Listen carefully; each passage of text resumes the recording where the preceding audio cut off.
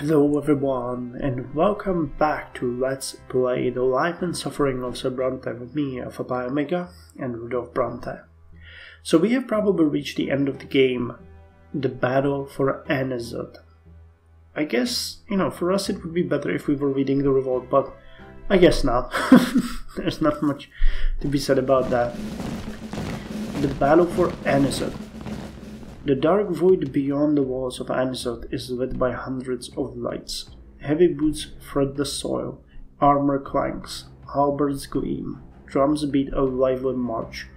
Led by the glow of the torches, the Magron Legion approaches the city walls. Are they actually going to attack in the middle of the night?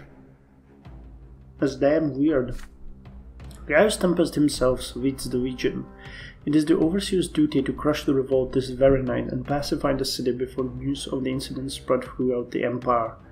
If the Overseer's hesitation allows the revolts to last even a few days, it could jeopardize not only his position, but even the fate of the entire province that has been entrusted to him.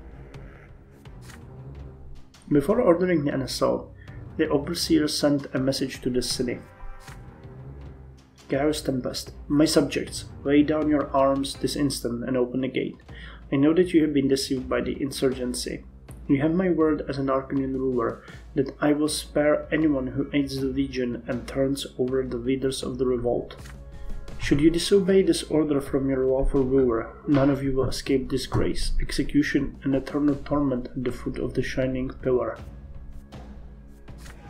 But the Overseer's threat only further enraged the rebels. An entire city rebelling against imperial rule. Nothing like this has happened for generations.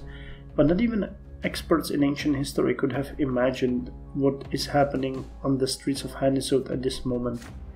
The decisions you made today have led the entire city to rise up against imperial rule. By nightfall, everyone who has ever suffered from noble tyranny has taken to the streets in support of the last straw.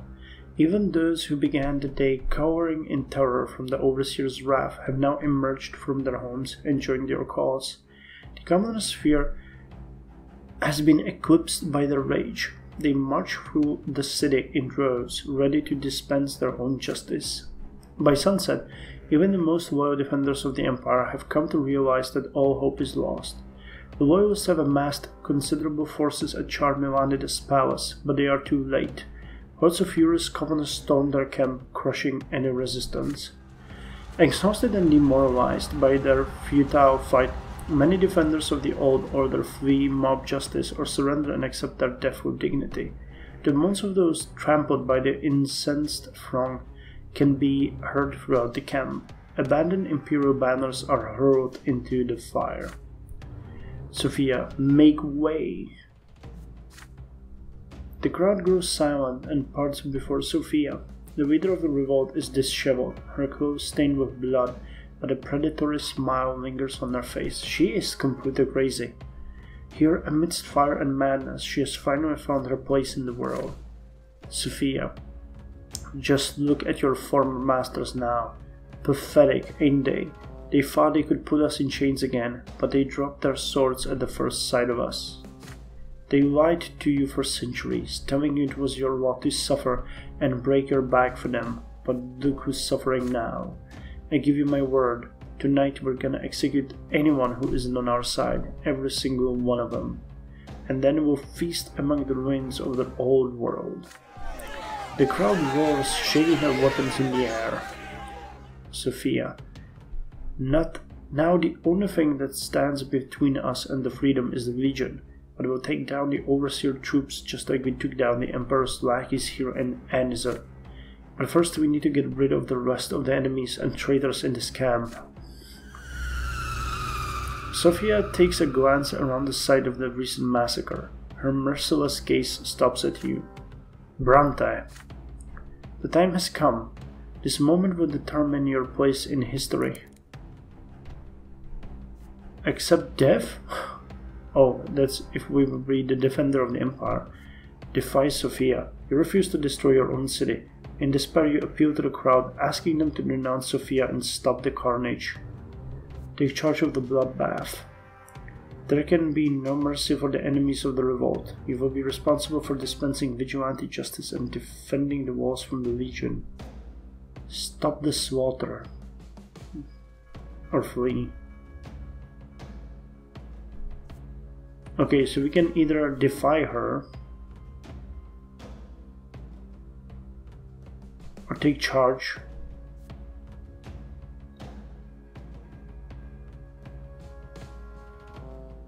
Well, that's a hard one. We either defy her and ask the people to make us stop the carnage.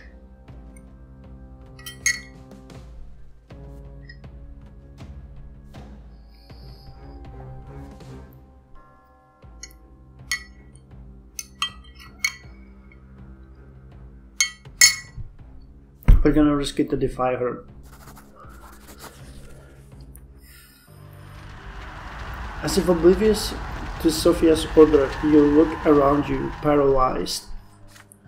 Fires have blanketed Anisot in acrid smoke. Noble districts are in flames, as is the chancellery.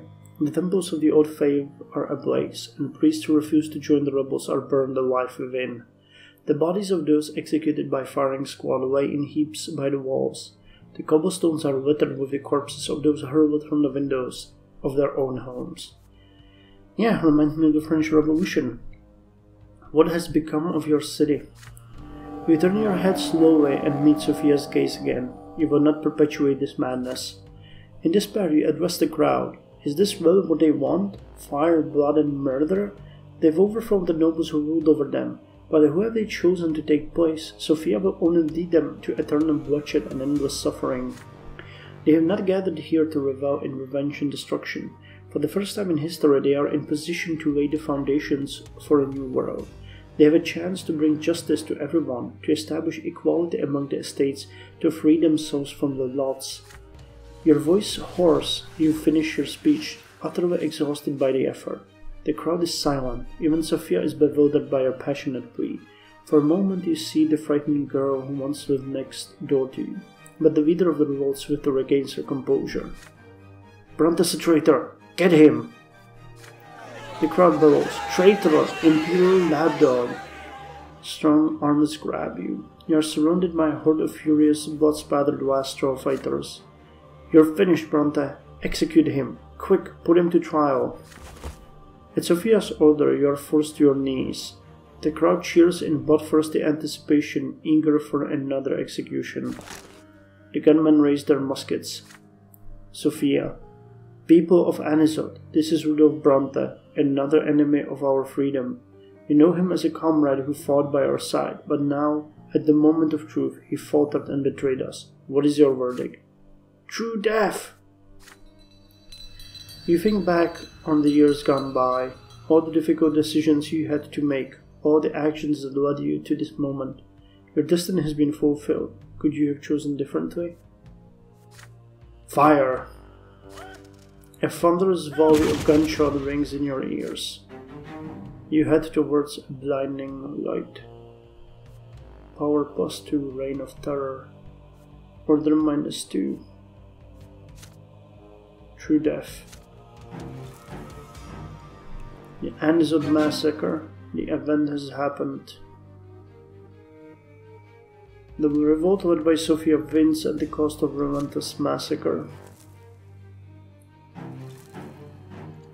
True death. Event has happened. Your earthly life is over. You leave the world forever and face the judgment of the twins. Fire and blood engulfed the streets of Anisote before spreading to the rest of the empire.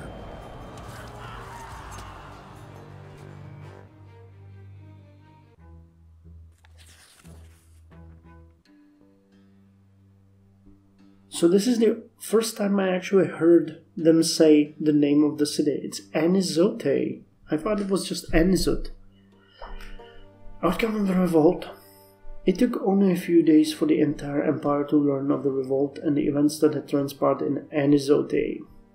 The unthinkable victory of the common folk over the war engine, that was the Imperial Legion. The ruthless and fearsome leaders of the rebellion, the terrifying slaughter of the nobles, priests, and anyone else who stood in the insurgents' way. By the end of the second day, the revolt has reduced the city of Anizot to charred, smoldering ruin. Thick, acrid smoke from burning buildings and gunpowder blanketed the city. Bodies swung from ropes on every street. The results of the justice of the people's court, sprawled, abandoned, blood-riddled corpses, could be found in every square. The events of those days entered the annals of history as the Great Anizot Massacre. But the rebels were not content. Having purged all their enemies from Anizote, they immediately began to march across the province. Every town and village in their way was freed from the noble rule.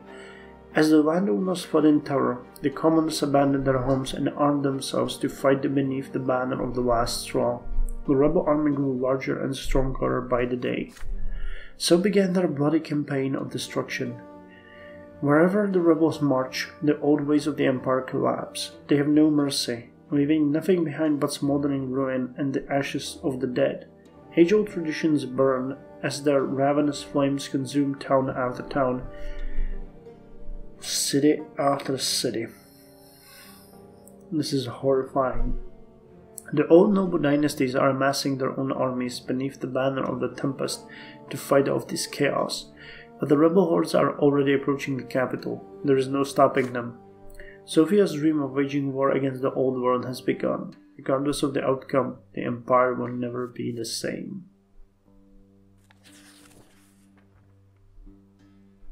The bloodthirsty march of the rebellion obliterated any semblance of the rule of law in Magra.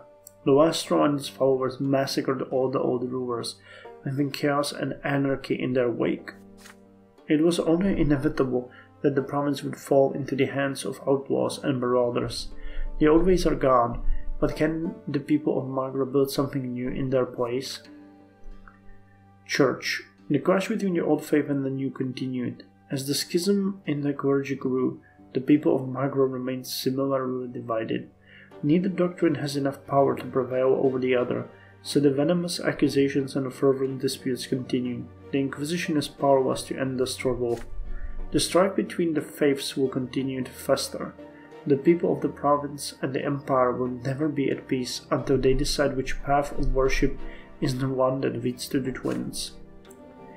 Wealth of Magra. The farmers, miners, and tradesmen of Magra managed to survive the years of unrest. Once those dark days were behind them, they quickly recovered. The fields filled with imported soil continued to supply the people with food, and the Magra silver mines maintained a steady flow of the blessed metal to the rest of the empire. Whatever happens next, the province is safe from poverty and hunger. Order. The years of unrest have left a mark on Magra. People no longer fear or respect the rule of law. This order continues to spread throughout the land. The only thing capable of maintaining an unsteady balance is brute force, as carnage, riots, and disdain for the law continue to plague the province. It will be a long time before Magra has a chance at peace again. Divine Omens.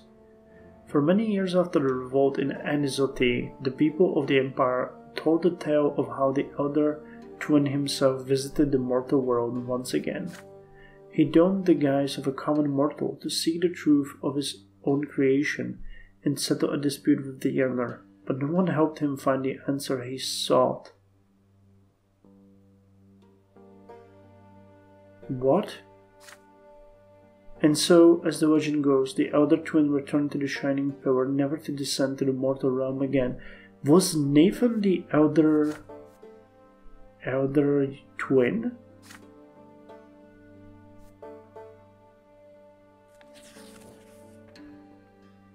What became of Dorius Autumn? Until the very end, the Arcanian commander refused to acknowledge that the laws that governed the lower lord held sway over him as well, and yet, thanks to you, he finally faced justice. The once renowned descendant of the Autumn dynasty met an ignoble end on the gallows, a terrible blow from which his family never recovered.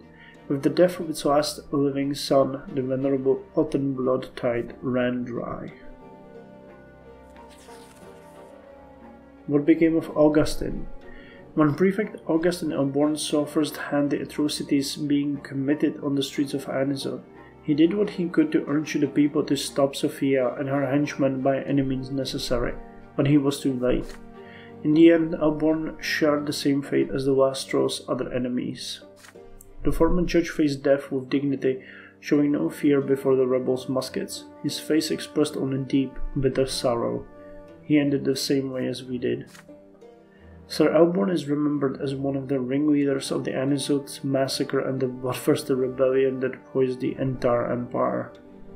He did not deserve that. What became of Father Leonard? Abbot Leonard had hoped to become the first patriarch elected by the people, but this was not meant to be. The leader of the new faith met his end beneath the ruins of the very temple that he had been entrusted into his care. He is remembered as a priest who provoked the wrath of the twins themselves and reduced the empire's greatest holy place to rubble. What became of Thomas? By the time the revolt had set Anisote By the time the revolt has set Anisote ablaze, Thomas Guerrero was already living a new life with his family far from the city. It seemed as though he could finally enjoy a peaceful life. But a few months later, the rebellion reached the sleepy village where your friend and his wife had put down roots. A horde of rebels approached the village where they lived, and most of the villagers joined them, eager to loot and pillage their very own community. Thomas fought desperately for his life and livelihood, but he was torn limb from limb by his former neighbors.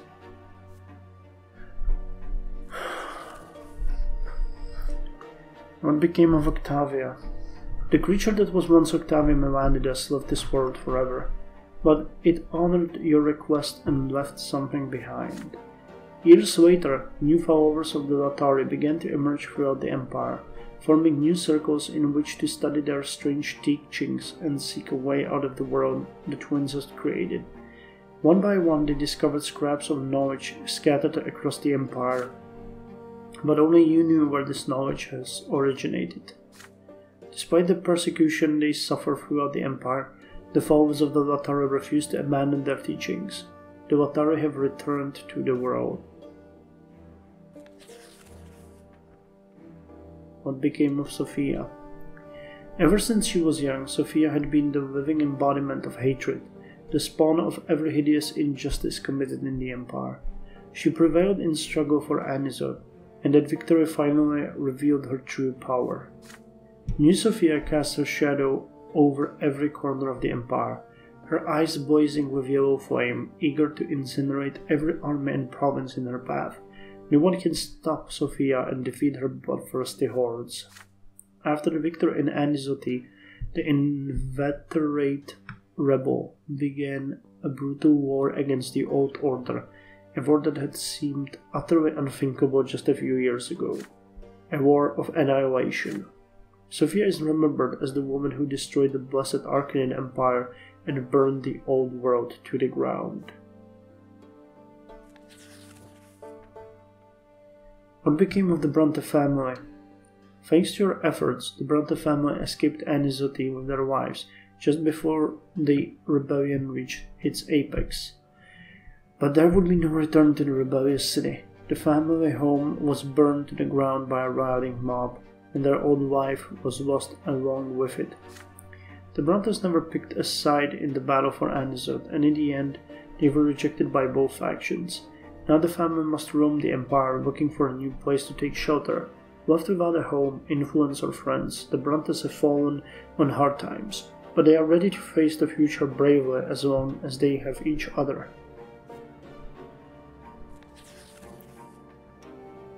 What became of Robert Brante? Your father was his status, his career, and his home. The rebellion destroyed Robert Brante's life and gave him nothing in return. When the world changed, your father found himself unable to adapt and find a new place in it. He had no choice but to abandon his ambition and live in obscurity. His family was all he had left, so he dedicated himself to caring for its well-being. Well, that's not bad. At least it looks like, our family is doing okay. What became of Lydia? Your mother passed away from illness long before these events transpired. Lydia Brante was not there to see what became of her family. What became of Stefan? Stefan never accepted the new order. Frustrated by your decision and the success of the revolt, he was not ready to come to terms with a free Anisotti that had stripped him of his noble privileges. Yet he never became your enemy despite the growing distance between you. He did, however, choose to leave his home city, never to return. Stefan moved to the capital and worked hard to pursue a military career and find a place in the Emperor's court. For many long years your elder brother lived alone, far from the rest of you, yet he still carried the Brante name and never stopped writing letters back home. Stefan was too plain-spoken to survive the intrigue and never-ending power struggles in the capital. His bold and ambitious nature swiftly earned him a plethora of enemies. Before long, he was falsely accused of plotting against the crown. However, Stefan found the strength to reach out to your father for help. A man equally skilled at courtroom arguments and backroom diplomacy, Robert intervened just in time to save his son from execution. Stefan was quick to take advantage of his enemies' unraveled plots. When the false accusations crumbled, he used them as a stepping stone for his own career.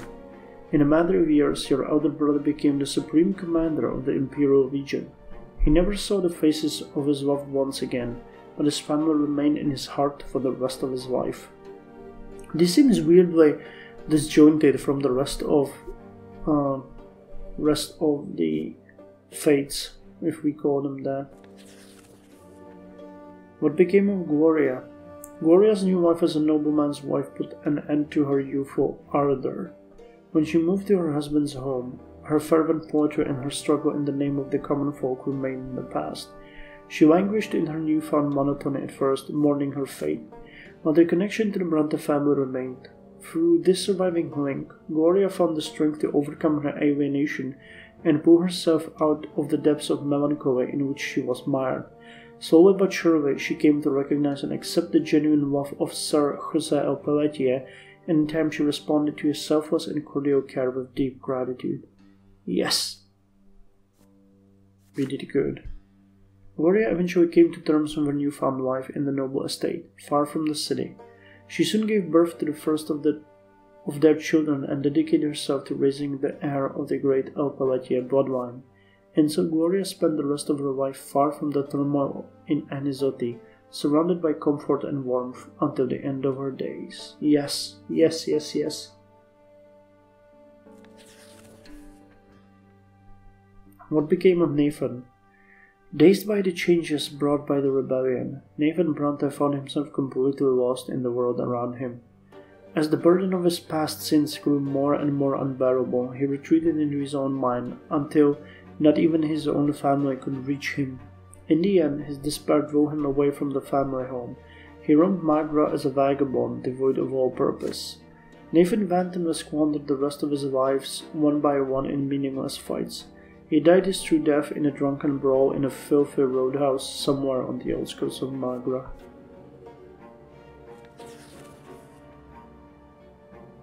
What became of Gregor Brante? Not even in the afterlife did Gregor Brante see the realization of his great dream. His descendants failed to have the Brante name ennobled by the sword. The Brante bloodline was denied its chance to become one of the Empire's most eminent dynasties. The blood tide ushered in by Gregor Brante would never have another chance at immortality. What became of you? You have made your last and most important choice. Was your death worth it? Could you have chosen a different path? Either way, there is no going back. Your fate is sealed. There is no returning from the hereafter. And so you bid farewell to your mortal life. Everything you fought for, everything you strove for, all that is behind you now. You are on your way to the Shining Pillar to await the judgment of the twins. You can no longer change the world's destiny, but the choices you made and the deeds you did have left an indelible mark. The world will remember the life and suffering of Rudolf Brante. True death. The hour of your death has come. Your soul has left your body, never to return. You are taken to the peak of the Shining Pillar. Every moment separates you more and more from the mortal realm. The link that once bound you to it is gone forever. You look up to see two divine visages watching you intently. The elder twin gazes upon you, full of sorrow and compassion. The younger examines you dispassionately, seeing your every act and thought. You have ascended from the mortal realm. From here, you are but one step away from partaking in eternal bliss atop the peak of the shining pillar. But first you must be judged by them, just as every other soul born in this world has been judged since time immemorial. Only the judgment can decide whether you deserve to remain atop the peak or be hurled down to the foot. You stand before the twins. Your very essence is laid bare before them, all the secrets of your inner self revealed in full. Your soul is like an open book to them, one that preserves the story of your entire life. You lie prostrate before the gods. The time has come to take responsibility for your mortal life. And the elder twin asks, "Are you thankful to the gods for the lives you lived?"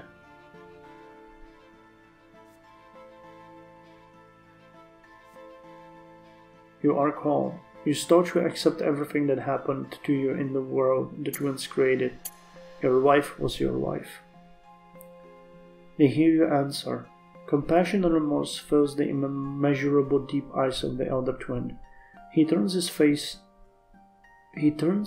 face his divine brother, who returns his gaze with an expression of stern remorse. The elder twin asks once more, "What was your life to you?" "Service. We spend it in service to others." The elder twin bows his head wearily, considering your response, but the stern visage of the younger brother already looms above you. "Human by the name of Brante, what did you live for?" "For a cause. We yearned to do a great deed that would outlive us, and by that we mean justice for all." The younger's gaze lingers on your bare, defenseless soul. The divine figure continues its stern interrogation. "What did you leave behind?" "A change. I blazed a trail for change that will alone outlive me." The younger twin now moves towards you with clear intent, poised to render his judgment, but the elder twin restrains his brother with a gesture. A divine voice fills you once again. "Did your life make the world we made better and more perfect?" "It became worse. We left the mortal world in a far more terrible place than it was before." The younger twin is silent, his eyes two swords piercing your soul. The elder twin speaks to you again. But you already know the question, the very same question that caused you so much suffering shortly before your true and final death. What determined your destiny? We did. The twin gods exchange a glance that lasts a brief moment, and all eternity. Then the hand of the elder twin reaches out to you, and glowing with light and warmth. The gods offer you an unprecedented opportunity to change our destiny, to rewrite the book of our life. Would you like to take a different path in life? No, our life is over and we will face whatever awaits us with no regrets. You reject the hand of the elder. The immense divine silhouette withdraws in sorrow. The younger twins step forward, leaving you to face his law alone. The twins' judgment is nearing its end. The soul of a man named Brante lies prostrate at your feet. You have witnessed his entire life, know his every act, seen his every thought and desire. No other soul could ever walk the same path. So many difficult choices, so many emotions, so much pain. Another soul awaits your judgment. You know no mercy, nor does young brother. Every mortal must walk the path chosen for him to the very end. Those who abide by the precepts set forth by you and your brother shall return to you and become a part of you. Those who reject you shall know the eternal suffering of oblivion. Where does the man Rudolf Brante belong?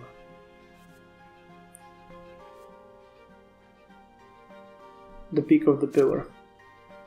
You gingerly grasp the fragile soul, lift it up and turn to face your elder brother. You lift your sword. Your brother stands with arms akimbo, ready for the blow. The boy slices through his chest, blinding light gushes from the gash. You bring the minuscule soul to your brother's chest, and it dissolves in the streams of shimmering luminescence. A tiny fragment of your shared creation has rejoined the whole. The man named Brante is no more. There is only the eternal fount in which he now abides.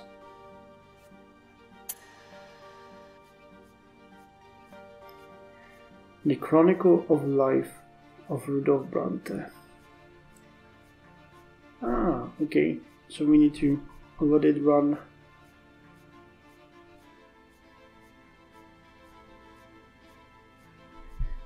So we're gonna do another review for what happened. Damn, this is a long game.